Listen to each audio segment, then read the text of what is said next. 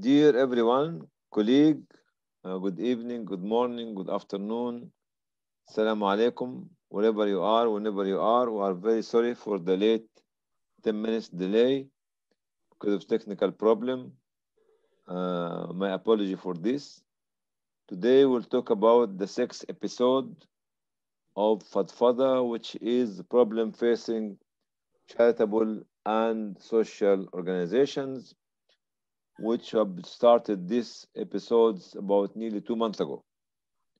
Today we'll discuss another five issues, which I'll mention them later on. And let us thank first of all our young colleague Aya for doing the media production. And let us go to discuss the five issues. I thank everybody. I think I mentioned this name of of my colleagues many times in my previous episodes, but today I will just focus on one of the young volunteers. His name is Mustafa Muad, and he is from Idlib, and he is studying pharmacy. Who gave me the core message of this session today or this episode today. The five issues are: number one, the lack or absence of honest and frank competition between organizations, humanitarian and social organization. Number two, the traditional haphazardly spontaneous response of some of this organization due to lack of professionalism. And number three, the status of intellectual stagnation, and the status quo is the same. Number four, the weak organizational structure. In some organizations, there's some people are in control of this organization, and the weak synchronization between the weak structure and the value, the message, and the strategy of the organization. Number five, which is a widespread culture of what we call it materialistic charitable work among the organization, which only counting or based its activity on fundraising direction. Let us go to the first point, which is the lack or absence of honest and frank competition between organizations. Competition is something which is very normal, extremely normal between any organization, whether it's commercial, industrial, political, media, newspapers, educational, research, military, security. It's there. It's there. There's competition. And sometimes such competition becomes honest, and sometimes it is not honest. It is dishonest. And there's no job or business, no matter what, without having local, national, regional, or international competition. And this is a very old community culture and tradition. Such a competition could create, listen to this because I will repeat this one in the discussion later on. Pentagonal hierarchical structure made out of transparency, becoming transparent, based on transparency, legal, legitimate, honest, and benefiting. And if you want to build this pentagonal hierarchical structure, you should have these 5 points: to be transparent, the competition to be transparent, legal, legitimate, honest, and benefiting societies. Okay? As I mentioned earlier on, many organizations can go and drift outside the honest competition. Okay, as like commercial or trade or industry or manufacturing or military or security or research and. And this is something which is we experience it. Sometimes lawful, sometimes not lawful, sometimes honest, sometimes dishonest. Okay? But what is happening nowadays is to find this dishonest competition happening amongst what we call humanitarian, charitable, and social organization. Why I'm saying it is very strange, not acceptable, because such organization has certain slogans based on morality, sometimes religious, sometimes noble, sometimes value-based, and. Many noble slogans. And some of these slogans are: we are activating communities, we are empowering citizens, we are enriching the poor and the needy, we are guiding the reclusive worshippers, we are framing the anti-corruption policies to protect the poor people's right. We are protecting the natural and financial resources of the most marginalized community members and drawing the highest, no, no, not the highest, sorry, drawing the brightest future for generations to come. These some of the slogans the social and humanitarian voluntary organizations are raising. That's why it's not acceptable to see them, unfortunately, to see them, unfortunately, to see them, unfortunately, having this dishonest competition. Do you know why this could happen? This dishonest or this is يعني competition. Number one, the power of money and the power of authority. In some of these social or humanitarian organizations, the money becomes millions or hundreds of millions or tens of millions. It's giving you a powerful status, give you authority, and let you to think that you can do what nobody else can do. Arrogancy.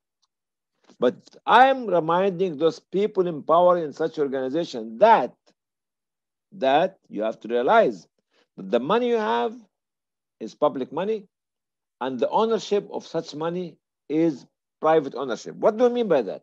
Public money is regulated according to the transparency and the accountability criteria of governments. See through. Okay? Having private ownership, it means the real owner of such organization and such fund are the poor and the needy. And I'm delivering this message every now and then in all my talks to you, to put pressure and to keep putting the responsibility on the shoulders of whom? Of the humanitarian and social worker working in such organization, telling them, be careful. This money is not a private money. It's not a business. It's not. It is the poor people's money. You have to be very careful when you spend it. And through spending it, you have to protect the dignity of the owner of these organizations. We always have to remind ourselves that we are, me and you, all of us, are the servants. And the poor people are the servants. We are the servants and they are the masters. We are the worker and they are the employers. We are the employee and they are the employers. This is number one, okay, which might lead to this dishonest organization. Second one is very difficult. It's very difficult for us to have such a dishonest competition. And we, as I mentioned earlier, our message, our value, our morality, our mission, our vision, our objectives are noble. Cannot accept this. The backbiting, the backstabbing, cutting the throat of your colleague or the organization to get the fund before them, blocking the way in front of them, backbiting them, and all this cannot acceptable. Can be acceptable. No. Third one, okay, how the poor people looked at us. You know how they realize how our image at the back of their mind. They consider us the saviors. The saviors.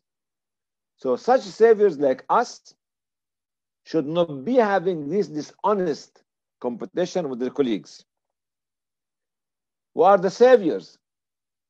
Which will take them out of poverty, hardship, humiliation, self-weakness. Considering them being broken-hearted will take them out of this situation, unveiling their vulnerability to cover their vulnerability. Who are the savior from being ashamed by people. from being disrespected by the close and the faraway people, from people not having an opinion in any discussion. We are the savior to protect them. When those people look at us and they are the real owner of the organization, we should not, we should never, we should never have this dishonest competition between us and our colleague organization. Number four, they consider us what? The poor people, the owners or the employers, as reformers or messengers of the messenger of God. If we don't observe what we say and what we write in our message, in our mission statement, in our message, in our objective, in our strategy, in our aim and objectives, we will be considered as or be put in the ranks. If we don't observe or follow all these declared principles, we will put ourselves in these ranks. Ranks of hypocrites who say what they don't do. Those spendthrifts who are the ranks of the spendthrifts who are brothers to the devils. The ranks of those who eat orphans and widows' money because we don't do what we say. The ranks of those who hoard for themselves the gold and silver. The ranks of those who are dividing societies and dispersing families. The ranks of those who are backbiters, slanderers, gossipers, and eating the flesh of the dead body of their brothers and sisters. Ranks of those who walk amongst people, spreading perjury, falsehood, lies, and fading. So we have to stand up to what we say. Otherwise, if we don't do that, actually we'll be put in these ranks. And lastly, we'll become the firewood of billah, of the firewood of hell, and will be placed at the bottom of the fire. But if you want to compete, which is lawful and legal, I said legitimate, legal, transparent, honest, and benefiting. These are the five, the pentagonal hierarchical structure of honest leadership, honest competition. Our competition should be based on complementing with other organizations. To what? To build societies. Number two, respecting the dignity, privacy, and protection of the poor people, resources, not overspend on our salaries or our travel or whatever you call it. Number three, trying to fulfill the dreams and the hopes of the weak and vulnerable collectively. Number four, trying to build the capacity and empower the disenfranchised communities. Number five, building bridges and partnership with other organizations. If we want to compete, we'll compete on this kind of relationship with other organizations. Also together with other organizations, we should be framing the policies, procedures, governance, and the accountability of humanitarian and social organizations and sector. We should together stand up to protect the sector, to protect the poor, to protect the needy, to protect the resources. This is the honest competition and the foundation of the honest competition. Issue number two is a traditional, haphazardly spontaneous response of the organization because lack of professionalism. To be very honest, I'm living in Europe for the last more than 40 years. But I'm still telling you and myself that a lot of Muslim-run or Muslim-led organization or Arab-led organization is still having the mentality of this kind of lack of professionalism. I'm not talking about all of them, a good chunk of them. Okay? Why?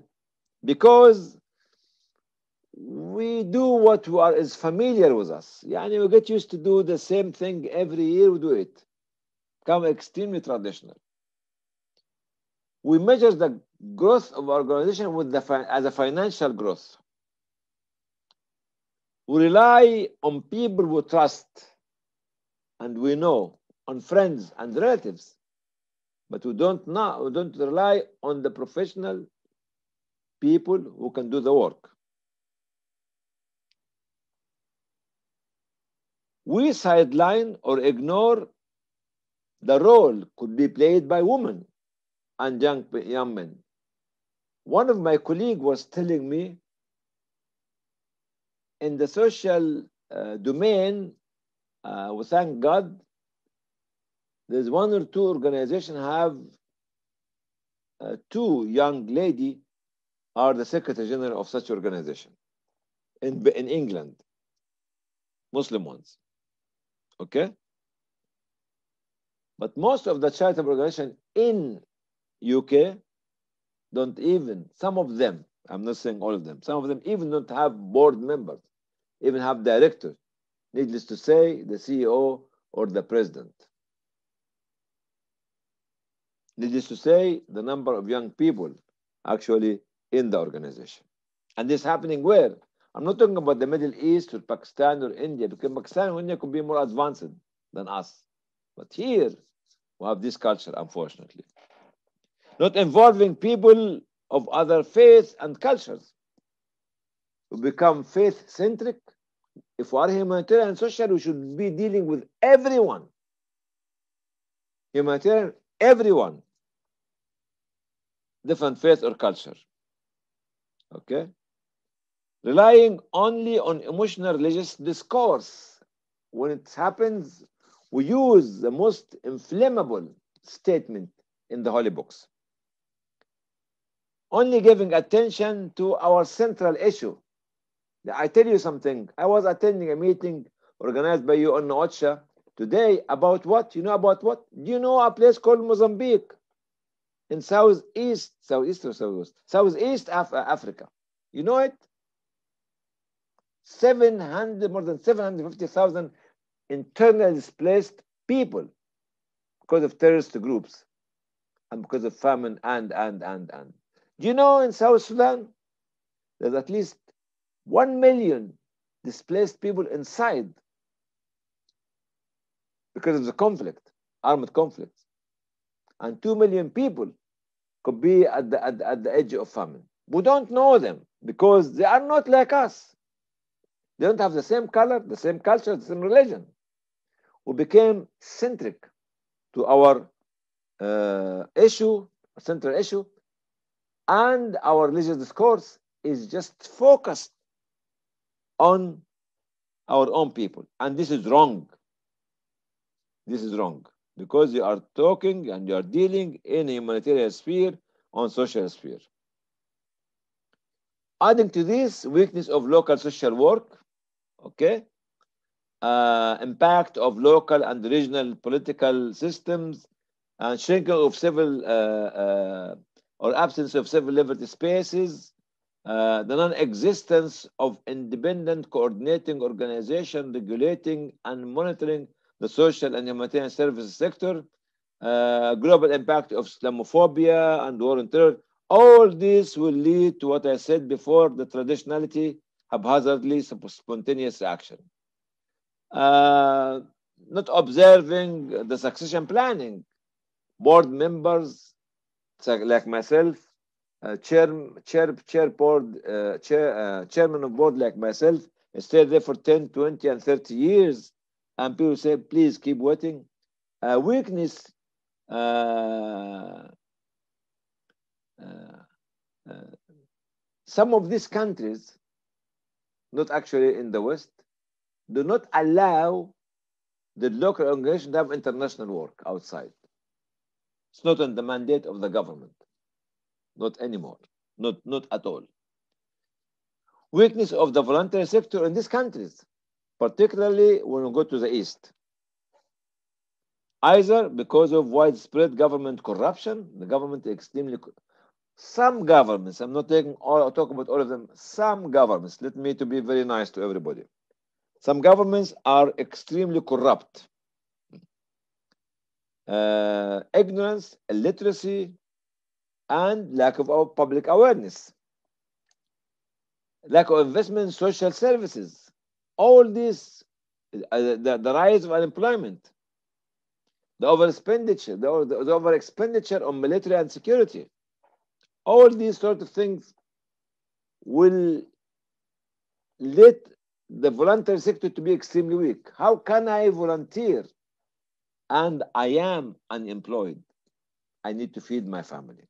But this happening what? Because of two things. Either because of the corruption, the high level corruption in the country by the government especially, or the overspending of the government on military and security services. All these reasons, as well as others, will create the philosophy of what? Of tradition is the solution. That's why I'll go back to the title of the second issue, traditional, haphazardly, spontaneous response of the organization and lack of professionalism. This happens because of all these reasons. People don't want to try anything new, don't want to take the risk. Okay. Third issue, the status of intellectual stagnation. Things become stagnant, stagnant, stagnant. You know, there's a flowing river, there are lakes, and there are swamps. We become like living inside swamps, stagnant, intellectual stagnation, affecting us. And such organizations are not realizing that the world is moving. We're still living in the 15, 16, 18, 19 centuries, and the neighboring countries are in the 21st or 22nd centuries. Why this state of stagnation? For the following reasons.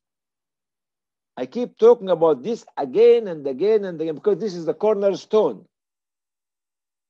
of all the problems that totalitarian military and security regimes who are continuously in control of social life of people. We respect military, we respect security, but they have their function. They come to do it. Somebody prevent crime and somebody protects the country, but not socially to govern the country. This is number one. Number two is the presence of such regimes, which is the totalitarian regime, will eventually lead to pausing or disabling the principles of diligence, innovative creativity as an ultimate result to the widespread of fear. I'll say it again. The presence of such regimes will eventually lead to pausing or disabling the principles of diligence and innovative creativity as an ultimate result to the widespread of fear and mistrust among citizens. I give the example in certain countries, without mentioning the names, in the East, anybody in a plain uniform can stop any girl or any man and take his or her mobile and look at it, and if they found something mentioned politically, they take them in a place which nobody knows. Nobody knows. And this is the outcome of the totalitarian regimes or military and security. This is number one. Number two, religious leaders who are manipulating their religious discourse.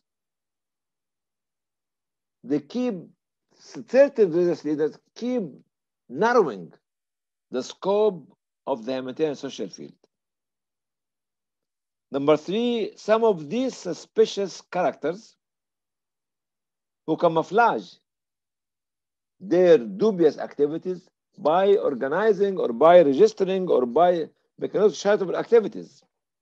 They could be their original work in drugs, in prostitution, in any illegal trade, out of date medicine, out of date food, all this. And they have this kind of bad relationship with government officers.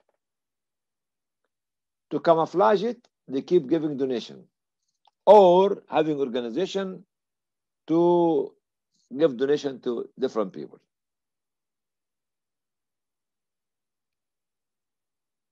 Uh, Government tripling laws. Such totalitarian government or regime will always tightening the laws to prevent social cohesion between people and social movement to grow.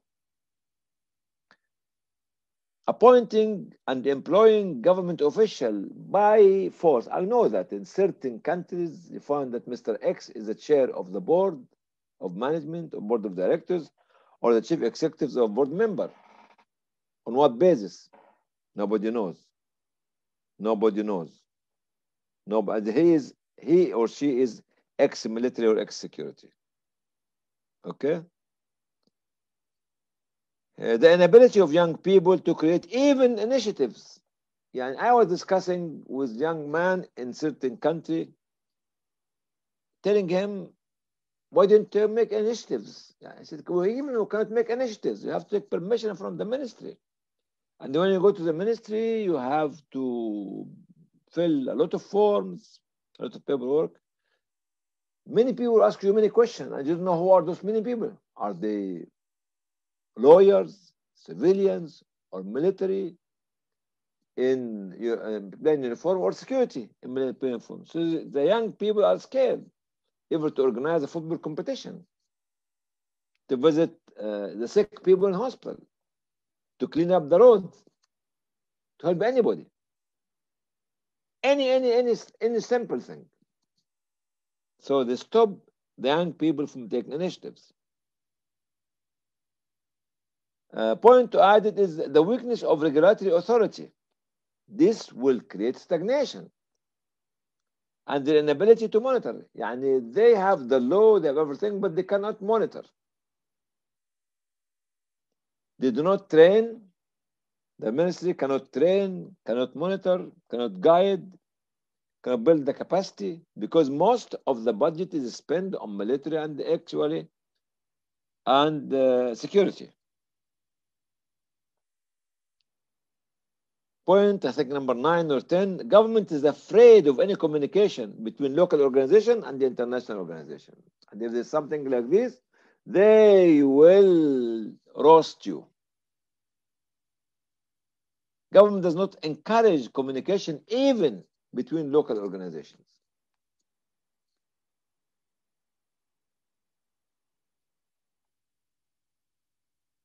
Government does not encourage research because there's no fund for research. The ministry does not have fund for training. How about research?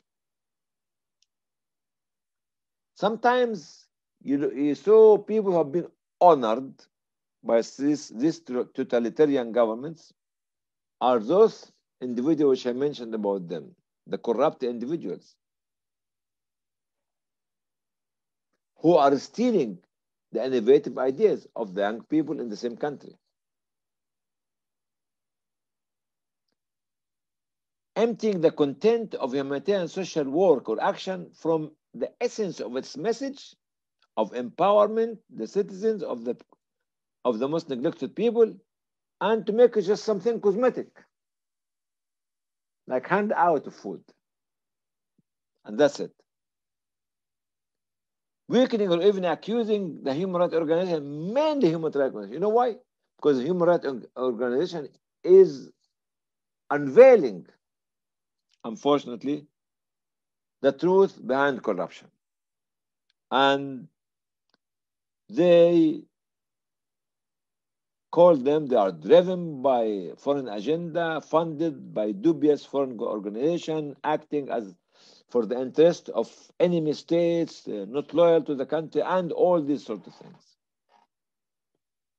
For all these reasons, which I think I can, how many? 1, 2, 3, 4, 7, 8, 9, 10, 11, 12, or 13 reasons, will have intellectual stagnation. Definitely, and more. These reasons and others are more than sufficient to bury the principles of, listen to this, volunteering and voluntary services, diligence and industriousness, creativity, renewal, development, progressive social reform, succession planning for new community leadership, and the resurrection of souls, the souls inside our hearts.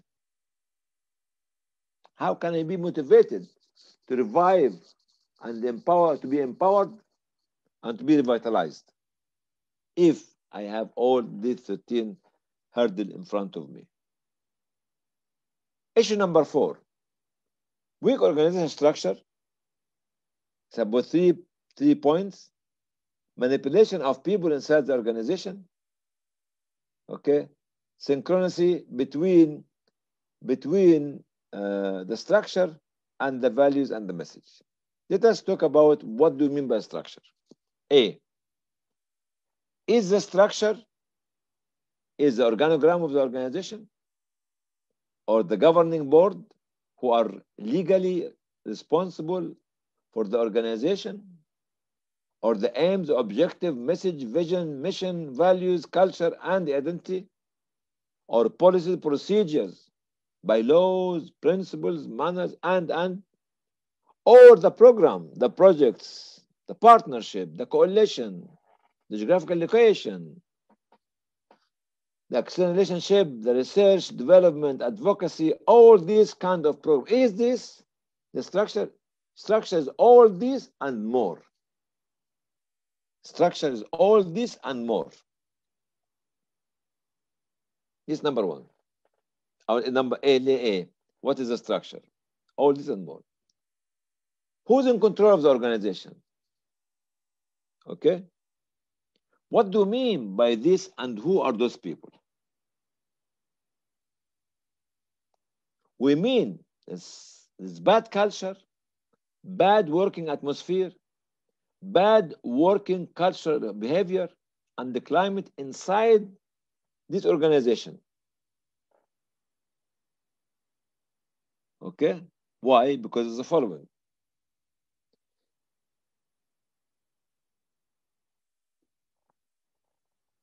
They're not interested in designing or planning training program, capacity building, and to the staff. They're not interested in following proper job description, or even job description of the different department. They're not interested, or they don't have it. They have forever jobs. Yani they employ people without an end. An end يعني ايه؟ Forever job. No proper contractual agreement. Unhealthy employment culture where employment procedures was based on whom we know, not who is capable, as I mentioned before. Some of the senior executives or board members have no experience. They're just friends and colleagues or neighbors. These are the people who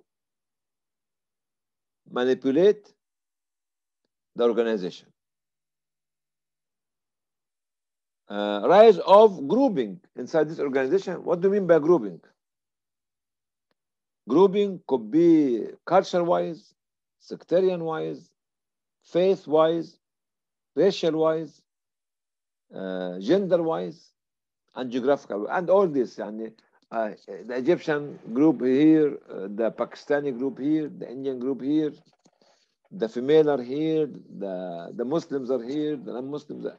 All this because of what? Because of the inability of the senior executives or the board members of creating this kind of proper training program to empower the people inside this, the staff, as well as not allowing them to grow inside the organization. And the bottom one, which is the rise of intellectual, racial, sectarian, or even geographical classification, as I mentioned earlier on. Those people, when they are in the organization, will spread this bad culture inside the organization. How about the individuals? Because you said people, some of the in control and manipulation of the organization, especially when dealing with funding. Yes, people. Who are those people? Those people are forever founder, like myself, chairman, like myself, CEO, directors. They keep them forever, untouchable. You know why? Because they protect and they are the saviors of the organization. Without them, the organization values, culture, morality, procession, aims, objectives, oh, will be lost and will be falling in the hand of the wrong people. You have to stay there. They are the guardian. They are sent from heaven. The forever culture is becoming a methodological message. The forever culture, the forever culture is becoming a methodological message. Hidden behind such culture, weak souls of incapable individuals, even if they have good intention. So to say that some of these historical characters are still in control of fundraising, since they are the only ones who have an access to the big donors. Not only that, so to say either, sorry, not either, stuff. I was just mixing English and Arabic. Sorry to say, also that some of the decision of the organization is taken outside the organization, not in the boardroom, not in the executive room, but by some third party, which is sometimes happening. The third point, which is synchronization. If we have in our organization A, which is a structure, and the problem with the structure, B, with the problem with those individuals that are there, eventually, the outcome of all this will be this synchronization between the organization structure, aims, and objectives. If we have those people inside the organization who are actually categorized in group A and B, definitely we will not have harmony between the structure and the strategy and the aims and the objective and the message and the mission. Point number 5, or issue number 5, which is the widespread culture of materialistic charitable work. And everything is counted by money. Unfortunately, this is becoming normal, particularly in armed conflict zones like Syria, like Yemen, like South Sudan, and all this. Why? Let me tell you why we become actually money centric or fund centric, not need centric, because of the rising number of internally displaced people and the refugees, because the lack of properly trained and experienced staff, the lack of experience of the newly registered humanitarian organization working in this area. And I knew from my experience with the Syrian organization registered in Turkey, there are more than 1,000. Okay, the haphazardly unplanned reaction from the traditional and donors and inexperienced donors. And donors just would like to throw money. The rise of dependence syndrome on those emotionally excited traditional donors.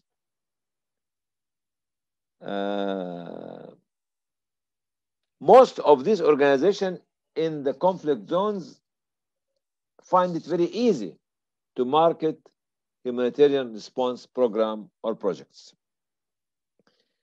The inability of the newly registered local organization and traditional emotional donors to understand what the voluntary sector. This is very, very serious because they don't know. They consider the voluntary sector is just hand out, hand out, hand out. The last, which is the most serious,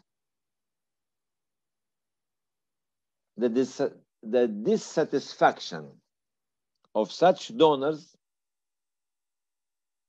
or the reluctance of such donors of spending their money on what? On this group of work inside the organization in this highly volatile area as administration cost. They keep questioning you. Some of them tell you no admin cost,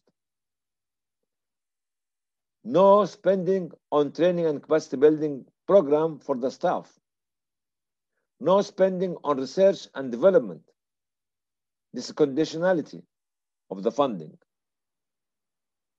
Organizing workshops and conferences to serve the sector. They don't understand voluntary sector. Advocacy campaign to raise public awareness to prevent massacres. Measuring impacts. Yani they spend millions of money, but they don't know the impact of such millions of money on the development of such societies. Building organization endowment schemes. We should, whenever we register a new organization, on day 0, should organize also endowment scheme or a parallel organization for Waqf. They don't understand bridge building, partnership building, coalition building with local. So they don't spend money on this. Only food, only clothes, only tents. That's it. Nothing else. But let me highlight more of this issue before moving to the discussion on my message to the young people.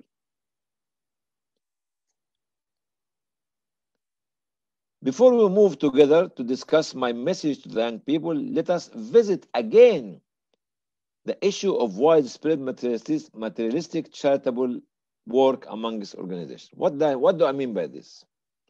It's clear for all of us that the management of this organization is only interested in fundraising and fund development, and instead of developing integral, comprehensive vision to develop the organization, strategy to develop the organization.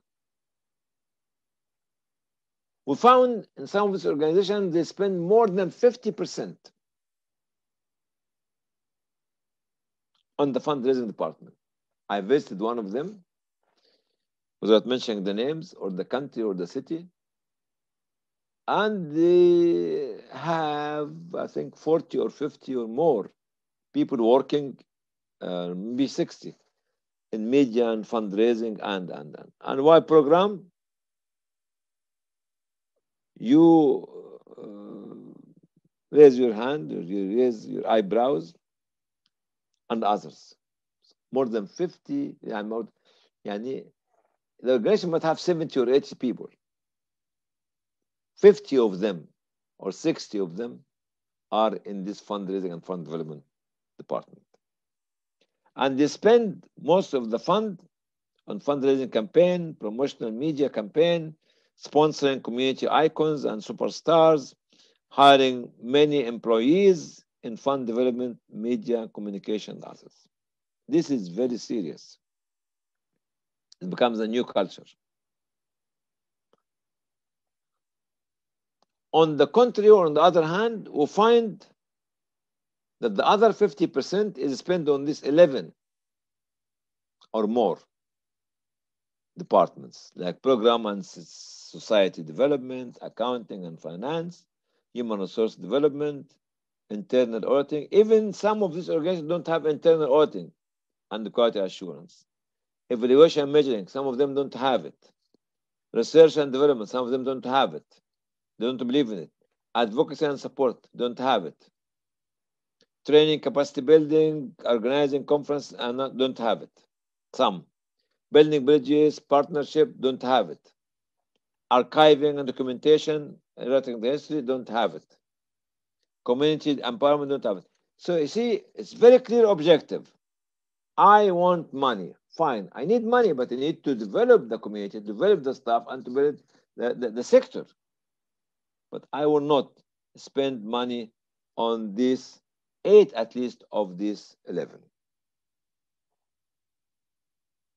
My message to young people after all this discussion and the headache that I give you, I spoke about 5 issues: the weakness of organizational structure, traditionalism and the emotional response, intellectual stagnation, the widespread of materialistic charitable culture amongst organizations, the dishonest competition between organizations. Dear young people, if you decide to draw a pyramid to describe this situation, I mentioned a pyramid have the 5 steps, which let me talk about them again. The organizational structure, traditionalism, intellectual stagnation, widespread of materialistic charitable culture among the organization, and the last and not least, dishonest competition between organizations. If we make this pyramid is made out of 5 steps, we definitely, the foundation or the base will be the weak organizational structure. And the top, unfortunately, will be the dishonest competition between organizations. If we have this weak organizational structure, we definitely, the final outcome is dishonest competition between organizations. Young, free, and aware people, you have to realize that what? You want to work in public domain. All right? Let me take you and talk with you about the public domain.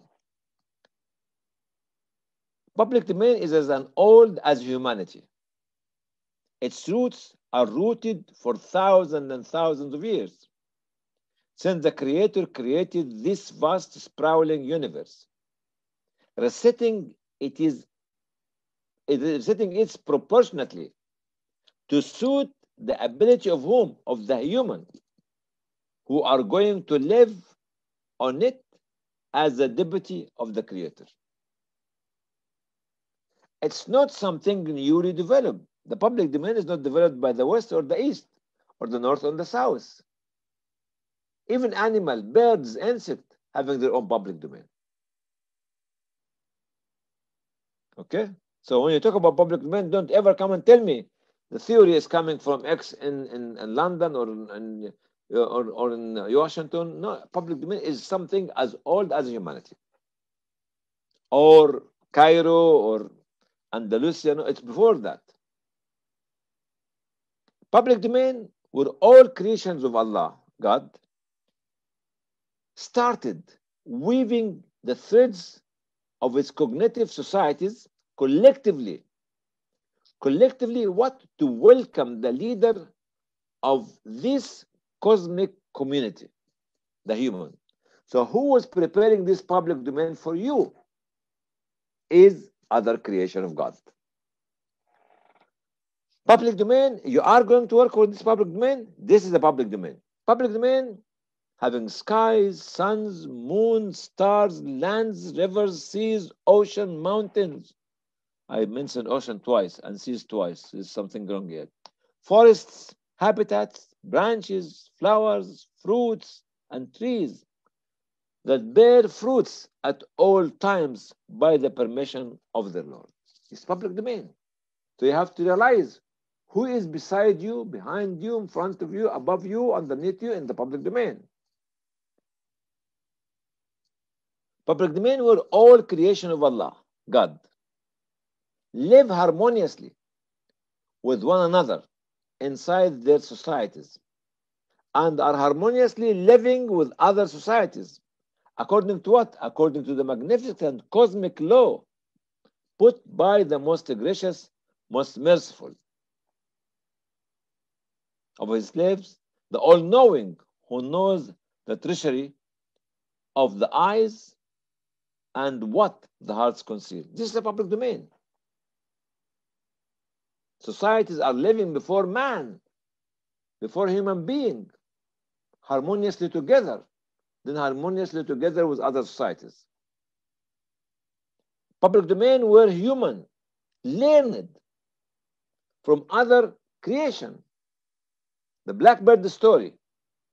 From human learned from the blackbird, the parrot, how to bury the dead body of their brothers or community members. This was mentioned in the story of Cain and Abel. You remember it? When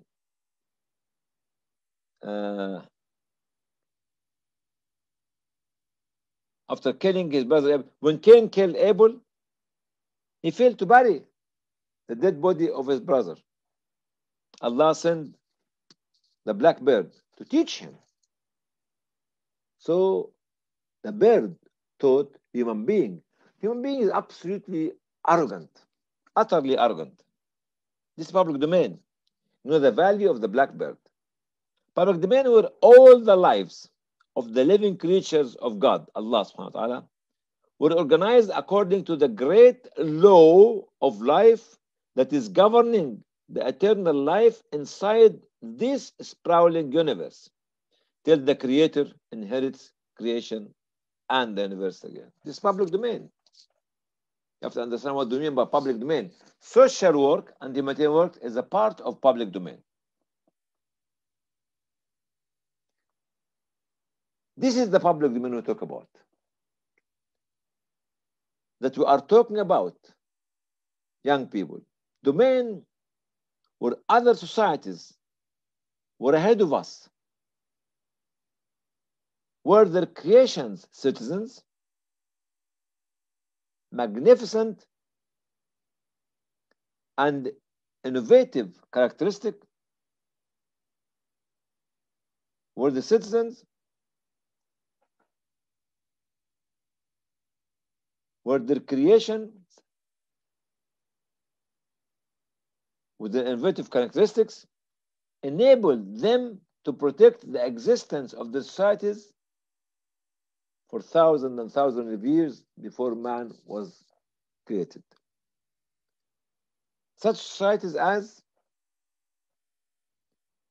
in this public domain, their citizens of such society maintain their societies and protect their society to live for thousands of years for the creation of man.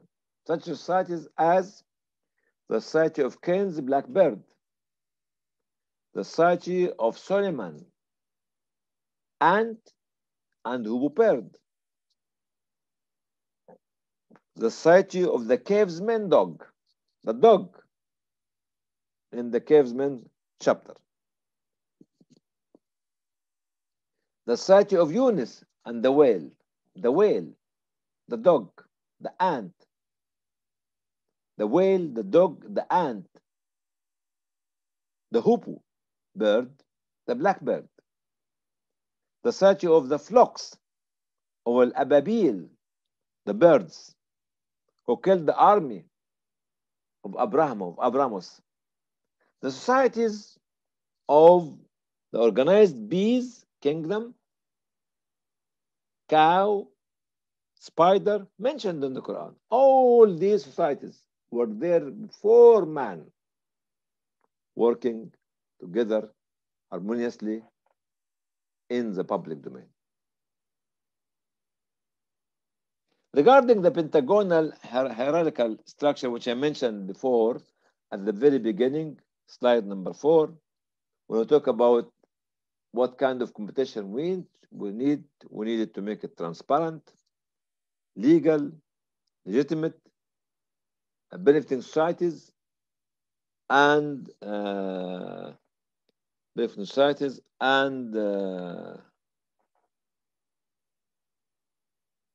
honest.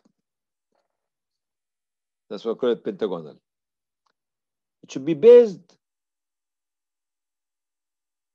on an atmosphere or climate where we found this attracting constant or dominant. If how can I explain this? If we want to grow a tree, we have to surround such a tree with an atmosphere. All right? If we want to have this kind of good competition as an outcome, we have to create around this atmosphere before we put the structure. So one is the structure or the foundation, second in the atmosphere.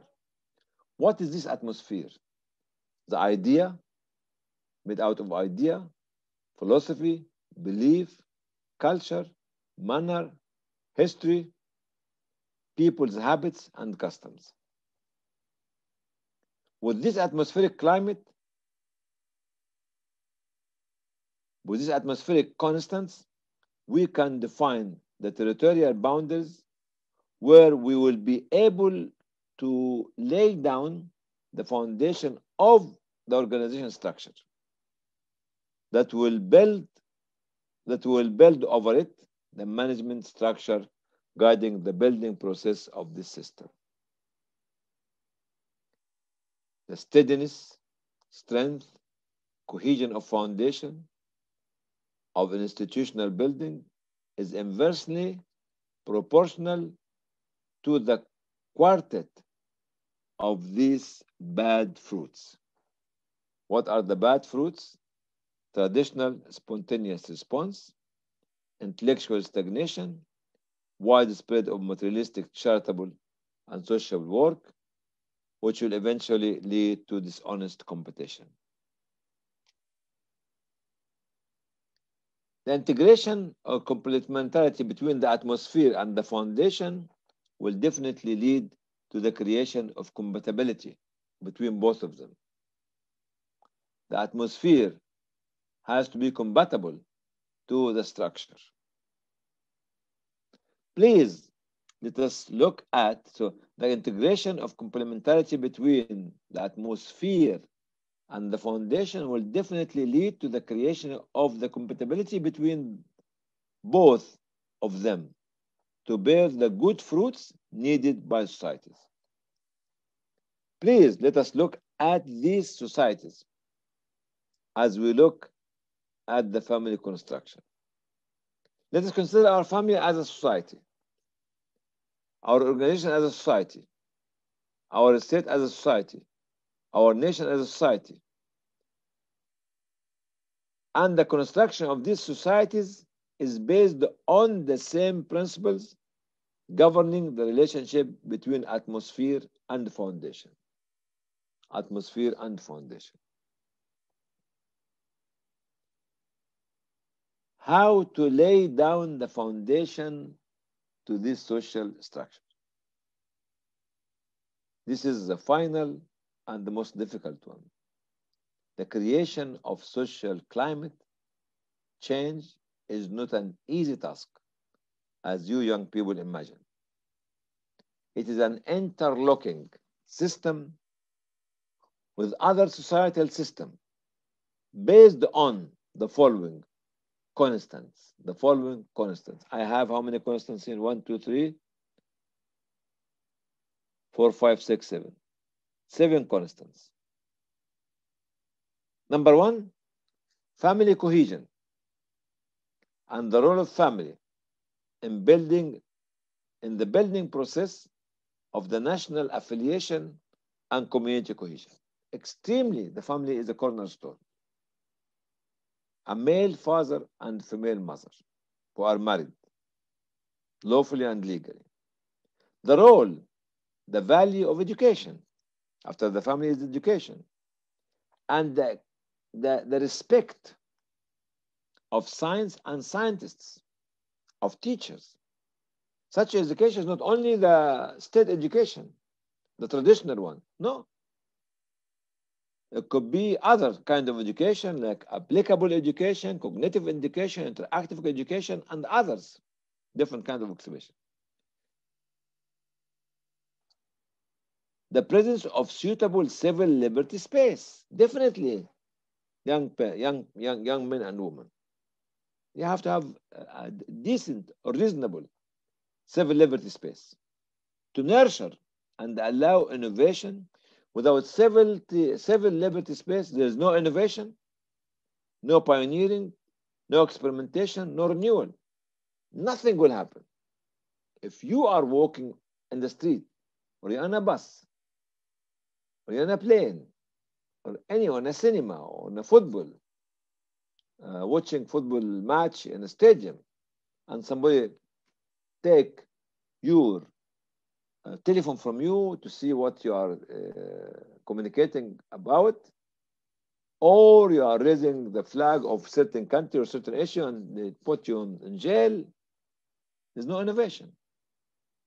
So family cohesion, number one. Number two, education. Number three, the presence of suitable civil liberty space to nurture and allow innovation, pioneering, experimentation, renewal, expression and systemization, critical thinking and refutation, analysis and auditing, blogging and recording, the freedom of affiliation. I'm free to become what I want to be.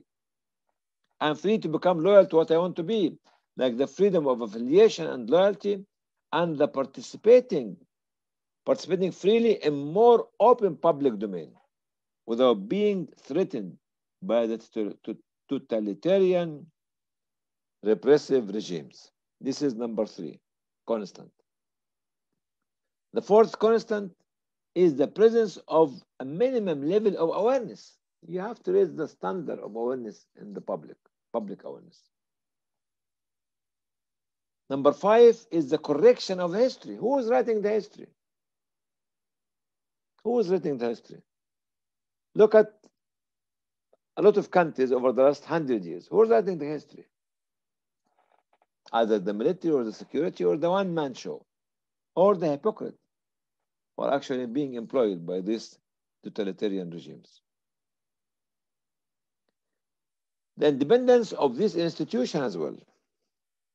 Judicial, legislative, professional syndicates, parliamentary, media, drama, military, security, education, culture, civil society sector, press, literature, finance and monetary, statistics and research, and the others. And protecting them from what? Protecting them from what? From the inclusion and domination of the executive power of the government over the state institution and the nation and the citizen. And this only happened inside a totalitarian regime or regime controlled by military and security.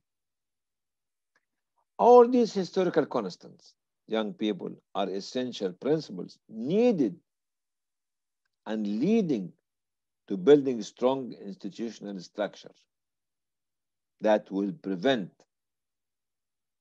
the traditional spontaneous response, intellectual stagnation, the widespread of materialistic charitable work, which eventually will lead to dishonest competition between organizations. I thank you very much for being patient from my late start. And